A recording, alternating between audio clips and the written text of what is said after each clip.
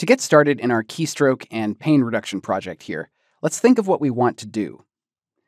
We want people to only need to enter the zip code, not the city or state. And then when they're finished, query the API for the city and state and fill in those fields. So first, let's hide the fields that we don't want people to fill in as long as JavaScript is available and we can do this at all. Remember progressive enhancement. If this were a real page, we'd want people to be able to fill in all their information and submit it with their order, even if there's no JavaScript. So I have CSS that will hide these fields, and a few others to keep things simple, if we add a class to the body. This is a pretty common pattern in progressive enhancement. Only start to take things away when JavaScript is known to be available and working, using classes to trigger those changes. I'm going to open up the developer tools and go to the console here. So the plan here is to add a class to the body. So I can use document.querySelector to retrieve the body tag. And I can see there's a lot of classes on here.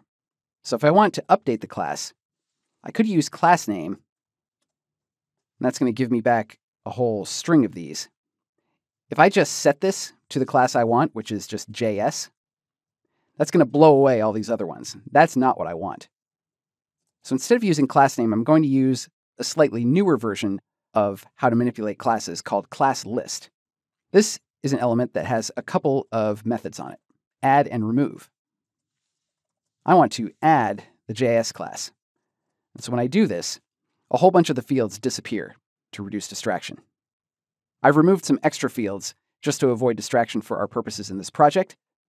You wouldn't necessarily want to do this except for the city and state field in a real situation. We're also going to want to trigger our postal code lookup when someone is done entering their postal code here. We could listen to the input, key up, or key down events that all relate to typing in text fields, but that would mean we're firing an event more often than we need to. When the user is done entering their postal code, they're going to move on to other fields, and that field won't be focused anymore. In terms of the DOM API, that is called a blur event, so we'll use that instead. All right, let's go to the editor and write some code. I'll copy this before we go. Close the developer tools. Now here we are in Visual Studio Code. Remember that we're using the copy of the files that's being served by that web server, not on my desktop. So the first thing that we're going to do, I have a few lines in here to just help us avoid a little bit of typing, just some selectors to get the zip code field, city, and state.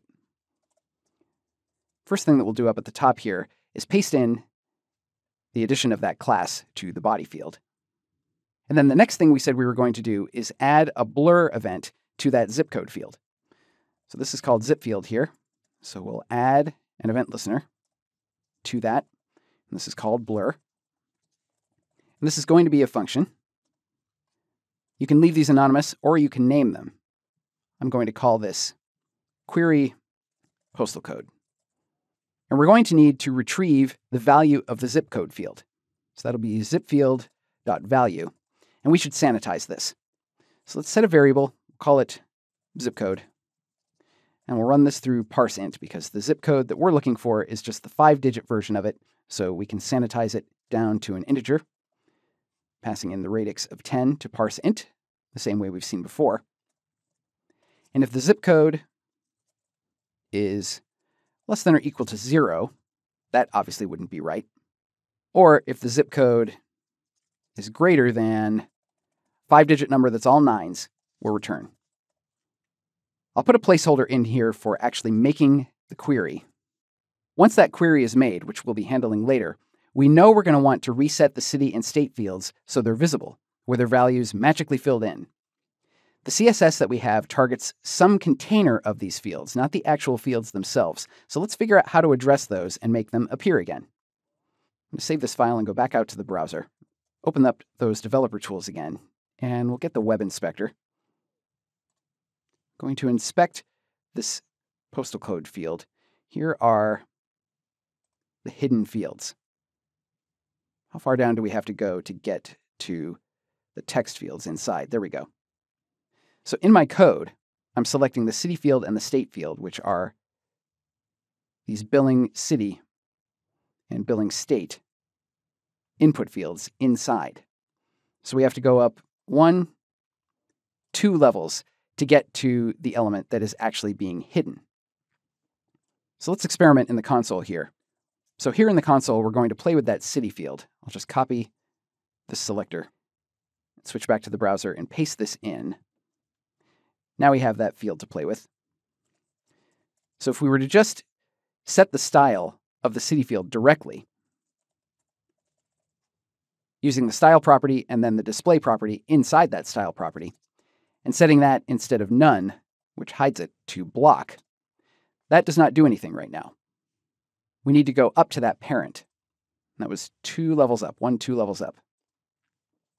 We can get to that by traversing up to the parent node and one more parent node.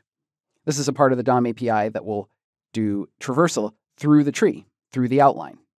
So we go up to the parent and then its parent and set its style to block. And now we have that city field back. Okay, so let's copy that and bring it back in here. We're going to need this for both the city and the state. I'll save this and we'll switch back to the browser and check the behavior that we have so far. I have a zip code field, and then when I use the tab key to unfocus that, the town and the state appear. Now, of course, we're only going to want to do this after we make our request and have data to put in those fields. But this is a good start. We've scaffolded out our structure, added the enhancements we need for display and the event handling that we want, and we're ready to make the actual query and use it. We'll do that next.